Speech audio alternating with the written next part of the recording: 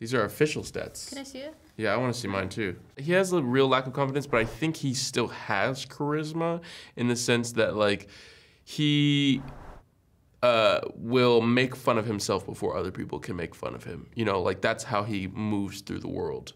The bridge is protected by an ancient trap. We must not trigger the mechanism.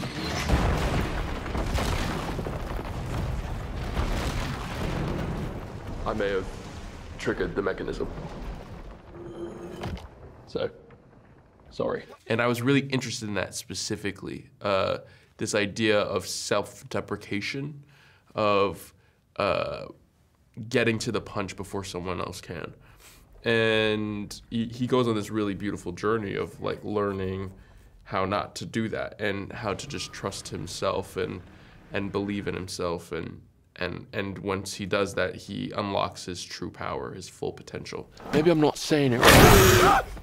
Fiery rebuke. When Doric is damaged by a creature that she can see within 60 feet of herself, she magically engulfs the creature in flames. Jesus. That is insane.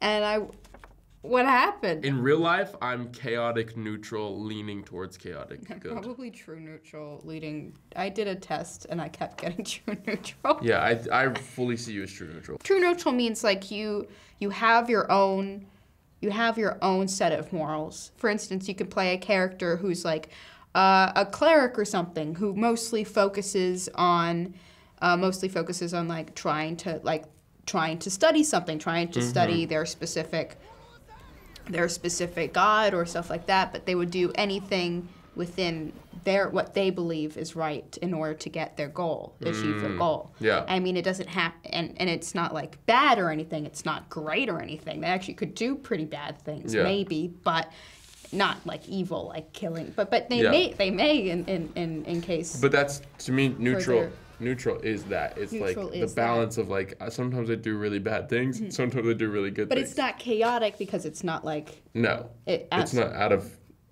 without reasoning. But it's not with like a specific set of rules from an outside source. Right. It's not lawful. Right.